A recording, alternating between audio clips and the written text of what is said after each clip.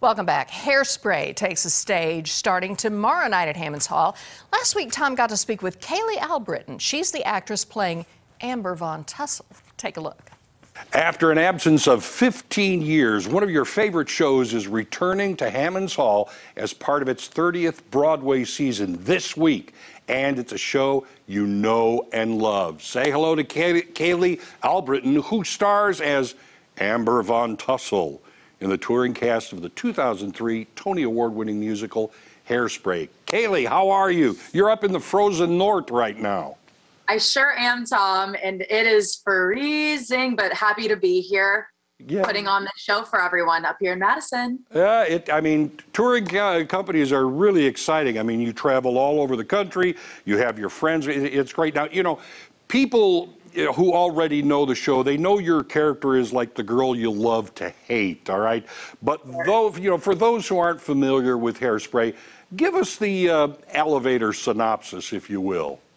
Yeah, of course. Well, the journey begins with a 16-year-old Tracy Turnblad who has big dreams in 1960s Baltimore, who has dreams of becoming a dancer on the Corny Collins show. But along her journey, she meets a new community of people who teaches her different dreams that she has for herself to make a change in the world. Now, of course, as I said, you play Amber Von Tussle. And how do you feel playing a villain? Oh, yes, the ultimate question. I love it. I think it's so fun. And in certain heated parts of the show, whenever the audience gets involved and they express how they feel about the Von Tussles, both Amber and who plays my mom, Velma, how they express their love to hate us is always so fun because, you know, every story has to have a villain and I'm happy to do it. It's fun. And, you know, I have fun doing it. Yeah. There's usually a lot more meat in a villain, isn't there? Do you find that? Yeah, for sure. And, you know, I mean, villains are villains for a reason. We have to create conflict in the story, but also there's a lot to learn from them as well. And it's really necessary for me, at least, to stay honest and true to being that character, fully fleshed out and being completely honest as that character so that I can tell the story in its true, authentic form so that people feel that visceral response to it. But then afterwards, I can go hang out with all my cast members and be nice to them after. Yeah, okay. This show is an iconic show for many people. What is maybe the greatest challenge for you playing a role that everybody knows? That's a great question. I mean, just taking it day by day and always being open to growth and letting it grow within myself, because doing it for 9 months, it's going to grow and develop and change as I'm going to grow and develop and change, and just staying honest to that. Because, you know, I'm not going to do it the same way that Laura Bell Bundy did back in 2003 or the way that Brittany Snow did it in the movie, but just making sure that I'm having fun doing it and bringing my own interpretation to the role.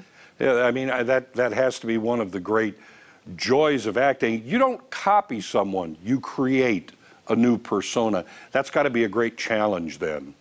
Absolutely, but it's the most fulfilling thing in the entire world. Now, is the show going to be different than what people might remember? I mean, you know, it started out, what was it, in the 80s as a play, and then went to the musical, the movie that so many people remember, then live show.